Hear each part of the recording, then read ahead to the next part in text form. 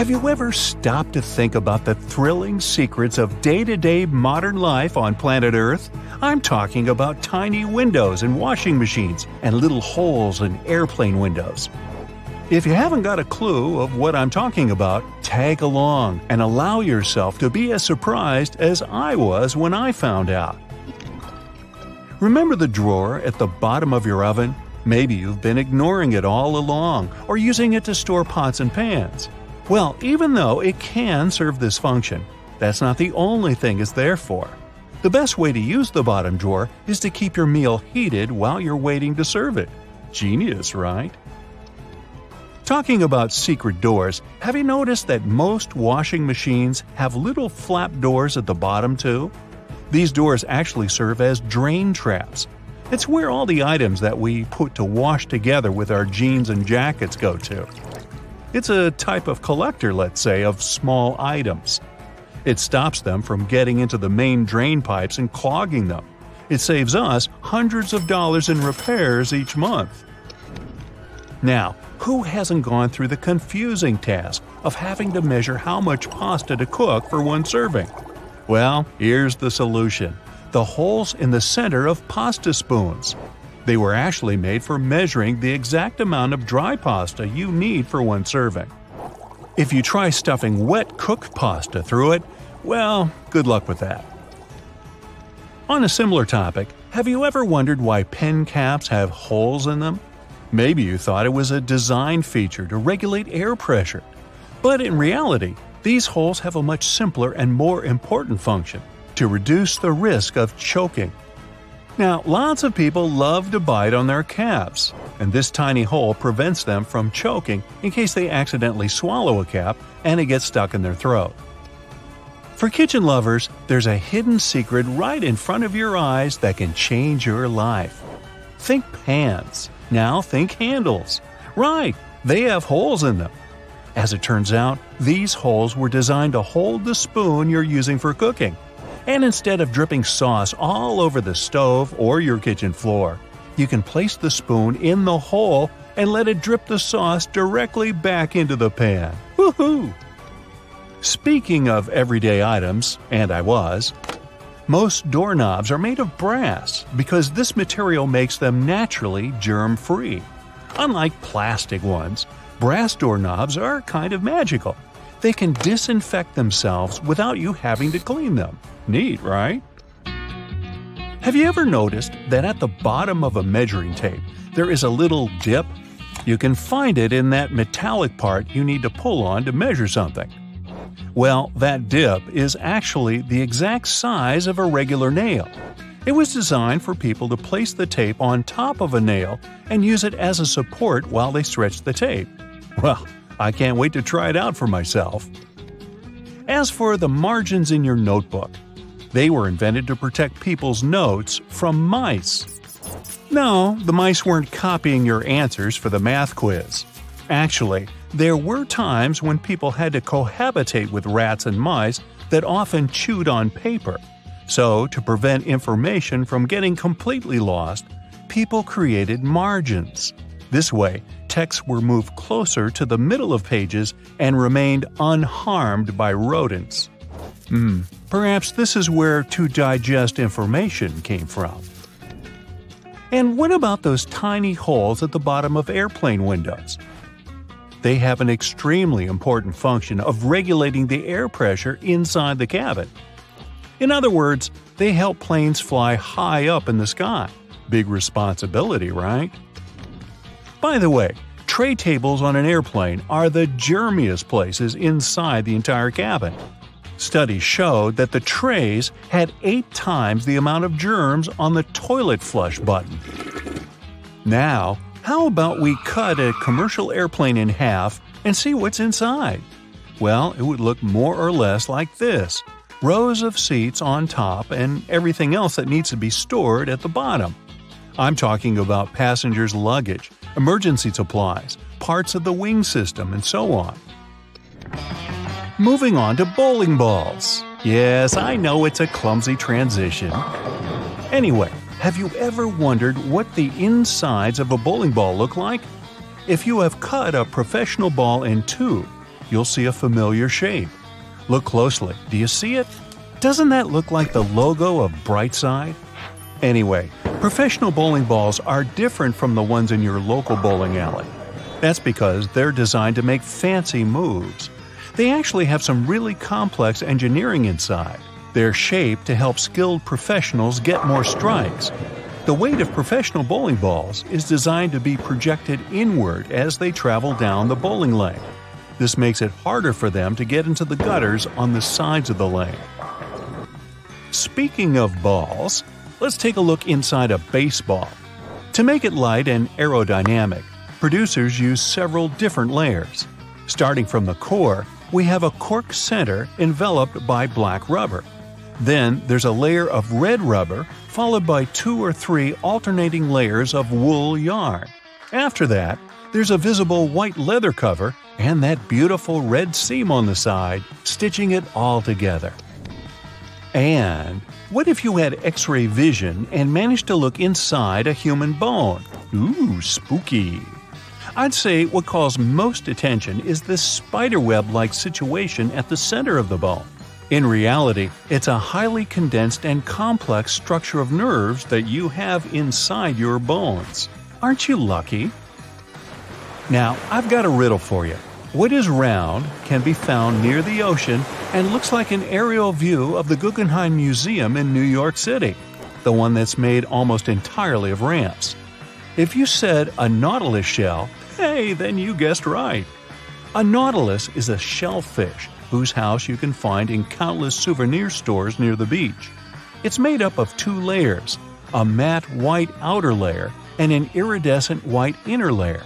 And if you were to cut it in half, it would look very similar to the insides of the Guggenheim Museum.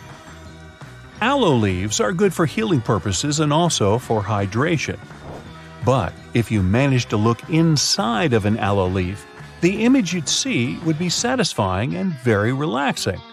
Who hasn't dreamed of a pool filled with jelly?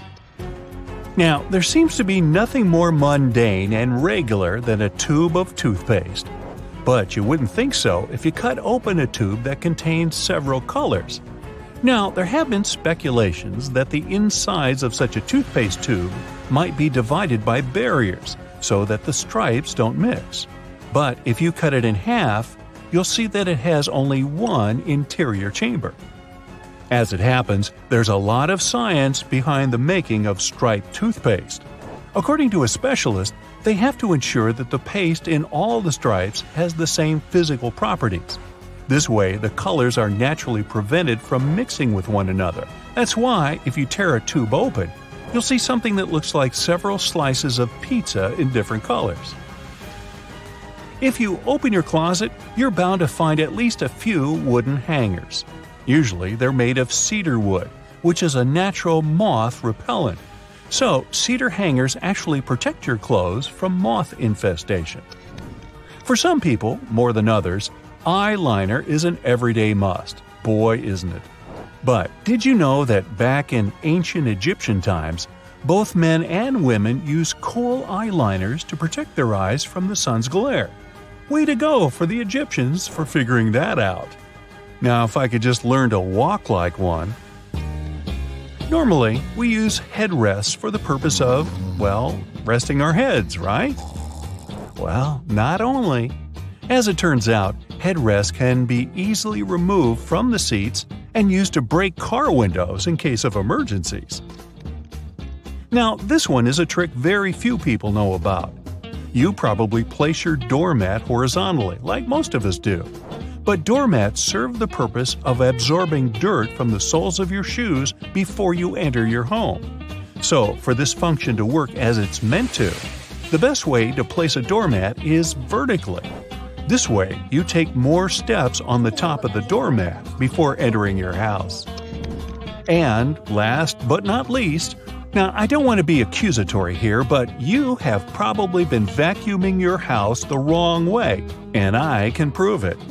Most people just vacuum floors and carpets in one direction or move the brush back and forth several times, thinking they've got all the dust out.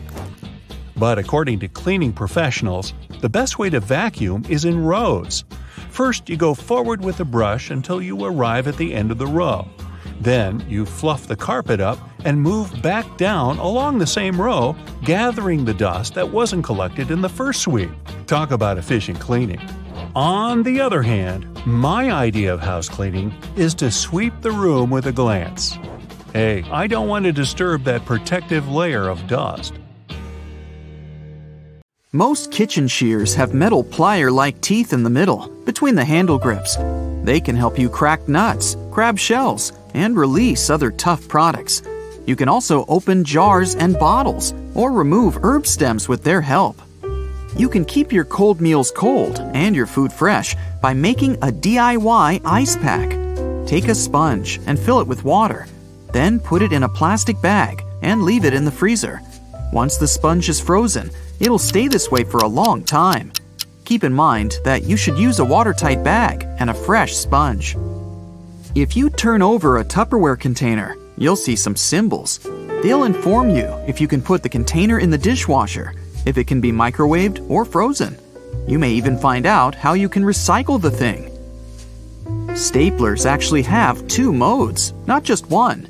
There's a metal plate on the lower part of the device, which helps bend the staples inward after they've pierced the paper.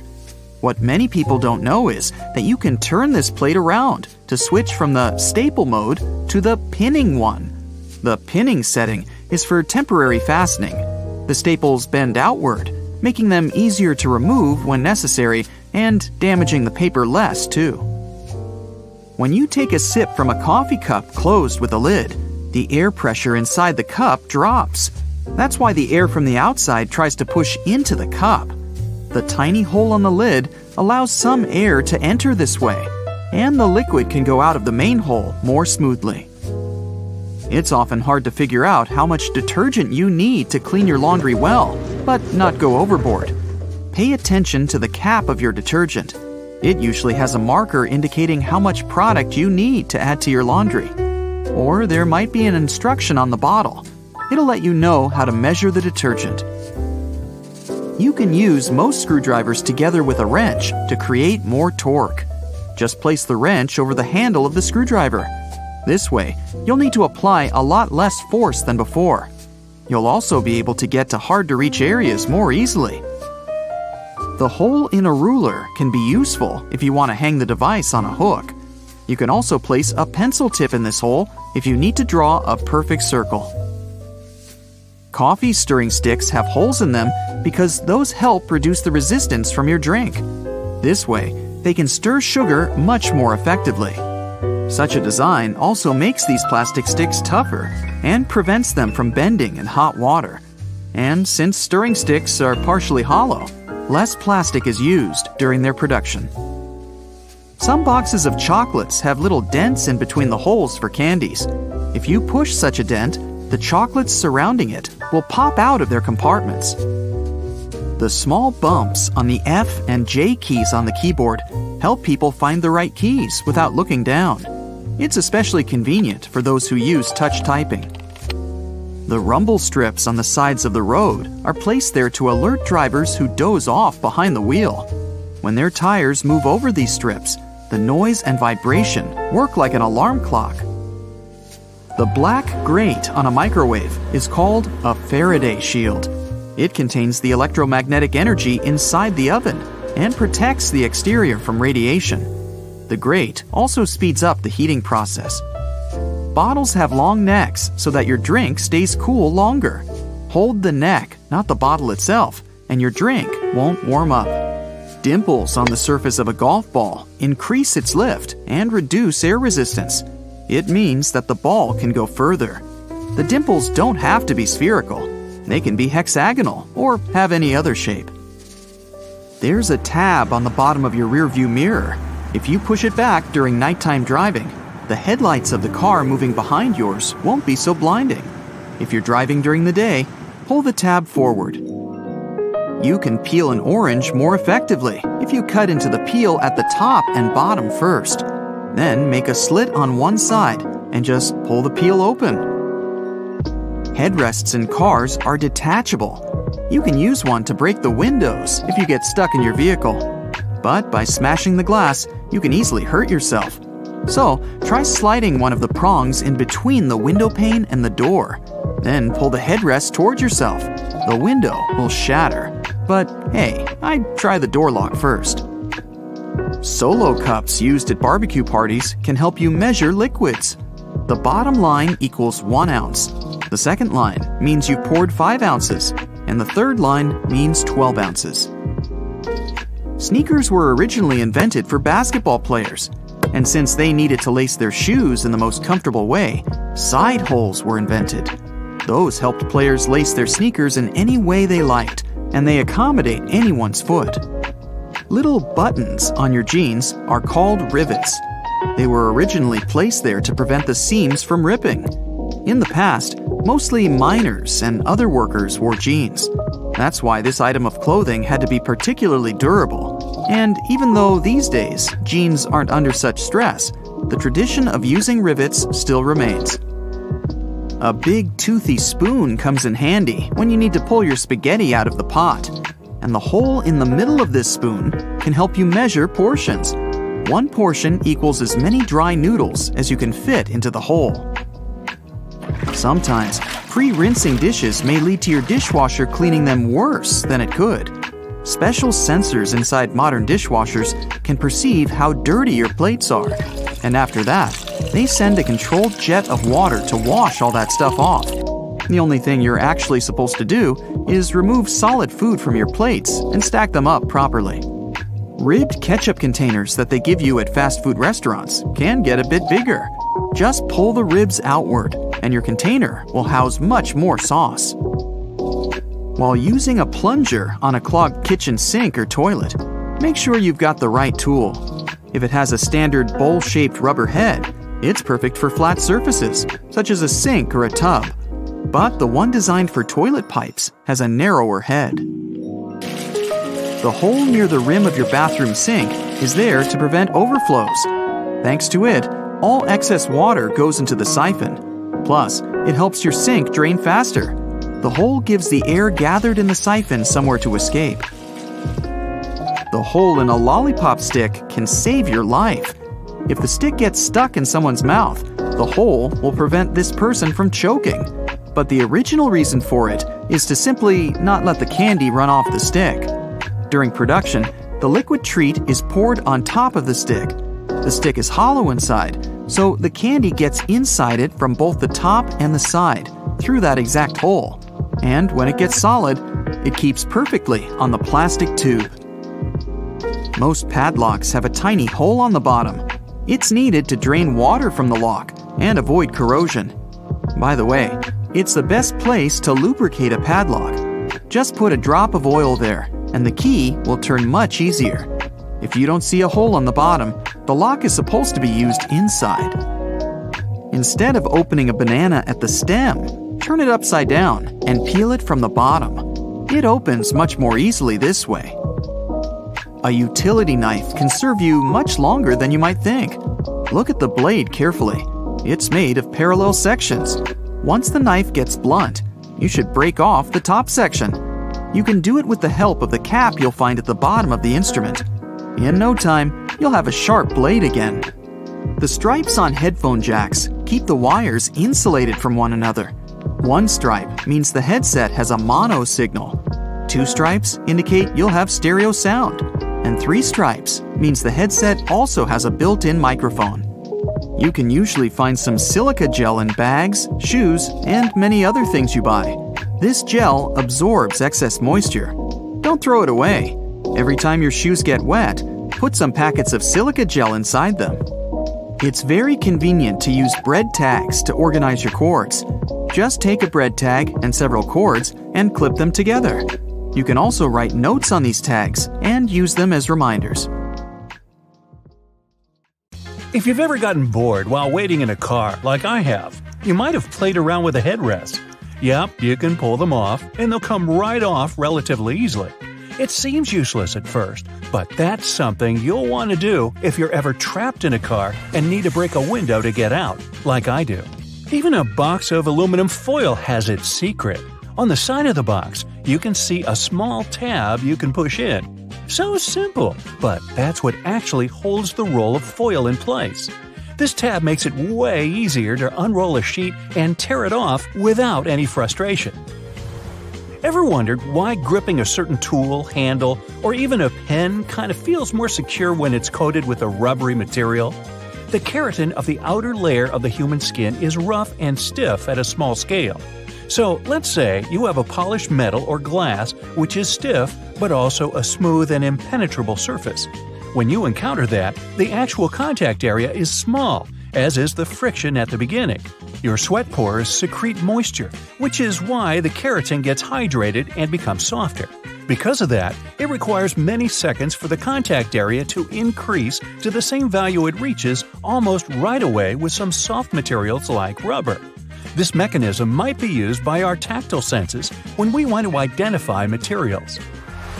Now, the pom-poms on beanies and other hats have their purpose, and it's not just to look cute and fluffy.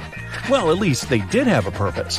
One of the theories says French sailors used to wear hats with pom-poms so they wouldn't hurt their heads on the ship when the weather got rough. Yup, the ceilings of the ship were really low.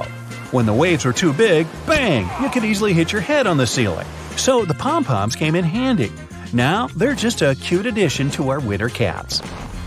That mysterious drawer under the oven, the one where you keep all your kitchen gear you just don't know where else to put?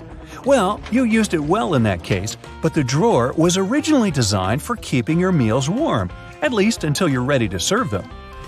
And that space under your lower cabinets that protrude slightly and can't be lifted, this area is also called a toe kick.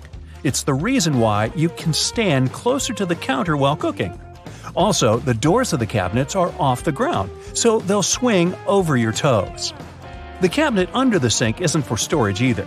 Maybe that's where you keep your cleaning products, but its real purpose is to give you access if your sinks leak and you need to do some plumbing work. That weird little hole at the top of a lollipop stick you can see after finishing a candy is not a whistle. It has something to do with the manufacturing process. When pouring hot molten caramel into a mold, some of it will seep into this mysterious hole and harden. This way, the candy will stay on the stick and won't fall off. Keyboard letters aren't just randomly arranged the way they are. The first keyboard ever made belonged to the typewriter. Typists eventually got so good at their job, they started typing too quickly. So the key arms would get cross-wired at some point and stuck. That's why manufacturers had to make the order of keys more random to intentionally slow down typists so they could keep the machine running. Do you like to let those brushes on the side of the escalators in malls polish your shoes? Believe it or not, that's not their main gig. The bristles are there for safety. People used to get their bags and clothes stuck in those escalators when they would stand too close to the sides. These nylon bristles kind of play with people's minds, and they keep their feet away from the escalator skirt panels and avoid accidents. Most people assume bobby pins have curves for fashion, which is why they mostly place it in their hair with the wavy side up. But those little waves are actually there to catch the underlying bulk of hair and grip the pin into place. So the wavy side should go down. You've probably noticed measuring tapes mostly come with a metal stub that ends with a small slot. If your hands are full of stuff, simply hang the slot on a nail for measurement. If you take a closer look, you'll see the stub is a little bit serrated on one side. This means you can use it to mark the points, so you don't even need a pencil. If you spend a lot of time in planes, you've probably noticed that little hole located at the bottom of the window. Nothing to be nervous about. It's what keeps us safe while flying high. It's something called a bleed hole. You can see right there in the middle of the pane of the 3 window panes that actually protect passengers from the outside pressure. This hole may be tiny, but it takes all that pressure off the outer one. The hole also gradually exposes it to cabin pressure, which helps with fixing pressure imbalances on the windows, if there are any. There's a number 57 staring at you from the middle of the Heinz ketchup bottle forever. According to the company, only 11% of people are aware the number really has nothing to do with the product label. It's actually a sweet spot where you can tap to get the sauce onto the plate. So, next time you want some ketchup, there's no need to bang the bottom off. Just hit this spot. Grooves on the bottom of cups are there to make cleaning them in the dishwasher more convenient. When you place your cups upside down, these grooves will allow the water to flow rather than stagnate. This way, the water won't spill onto your feet when you take the cups out. The grooves are there to allow cool air to flow beneath the cup too. They also keep cups from cracking when they heat up after you pour hot beverages in.